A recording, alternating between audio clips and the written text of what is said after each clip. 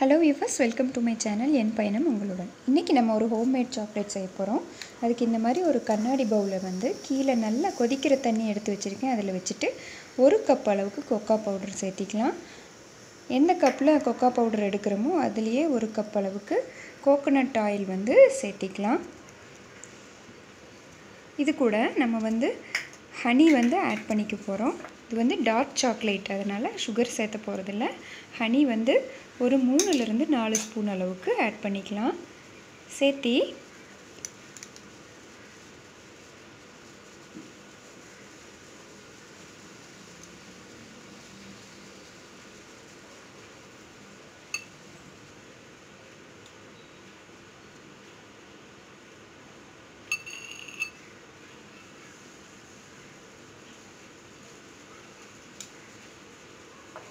நாலு spoon honey add பண்ணியாச்சு. இதை நல்லா சேர்த்தி அந்த எக் பீட்டர் வச்சு அப்படியே நல்லா கலந்து விடணும். கட்டி இல்லாமல் அப்படியே கலந்து விட்டுட்டே இருக்கணும். நம்ம வந்து இதை அடுப்பில் வைக்கல, கீழே வச்சிருக்கனால நம்மளுக்கு கன்வீனியண்ட்டாக இருக்கும். நல்லா அப்படியே கலந்து விட்டோம்னா ஒரு சில்கி கன்சிஸ்டன்சி வரும். அப்படியே இன்னும் நல்லா பார்க்குறக்கே நல்லா சில்கியாக தெரியும் பாருங்கள். இந்த ஸ்டேஜ் வரும்போது நம்ம இதைய ஒன்று நம்மளோட ஐஸ் க்யூப் ட்ரே இருக்குது இல்லைங்களா, அதில் வந்து நெய்யோ இல்லை வெண்ணெயோ பூசி எடுத்துக்கலாம். அப்படி இல்லைன்னா இந்த மாதிரி சிலிக்கான் மோல்டை வந்து ஒரு ட்ரே மேலே வச்சிடணும். ஏன்னா அப்போ தான் அது ஷேக் ஆகாமல் இருக்கும்.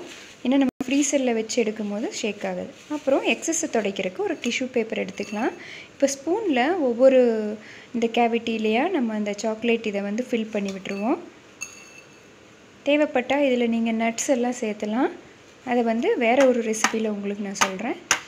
இப்படி லைட்டாக ஒரு தட்டு தட்டிட்டோம்னா அது வந்து மறுபடியும் உள்ளே இறங்கும். அப்போ மறுபடியும் நம்ம அதை ஃபில் பண்ணிக்கிறதுக்கு வசதியாக இருக்கும். அப்படி தட்டாமல் வச்சோம்னா குட்டி குட்டியாக தான் இருக்கும். ஷேப்பும் இன்கம்ப்ளீட்டாக இருக்கும். ஸோ தட்டினால கொஞ்சம் எங்கெல்லாம் கம்மியாக இருக்கோ அங்கே வந்து நான் ஆட் பண்ணியாச்சு. இப்போ எக்ஸஸை இந்த டிஷ்யூ பேப்பர் வச்சு துடைச்சிடலாம்.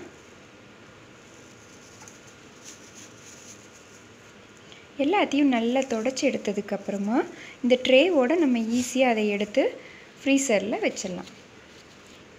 தேவைப்பட்ட 2லேருந்து 3 மணி நேரம் வைக்கலாம். அப்படி இல்லைன்னா ½ அன் ஹவரில் கூட அது ரெடி ஆகிடும்.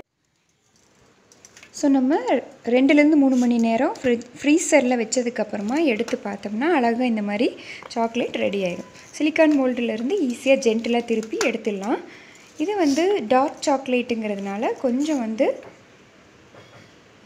லைட்டாக கசப்பாக இருக்கும். அதனால் நம்ம தேவைப்பட்டால் இந்த மாதிரி சுகர் பவுடர் ஆட் பண்ணலாம். அப்படி இல்லைன்னா இந்த ஸ்டெப்பை ஸ்கிப் பண்ணிடலாம். இது வந்து மெல்ட் ஆகும். ஏன்னா நம்ம இதில் எக்ஸ்ட்ராவாக எதுவும் ப்ரிசர்வேட்டிவும் ஆட் பண்ணலை. கொக்கோ பவுடர் மட்டும்தான் வச்சு பண்ணியிருக்கோம்.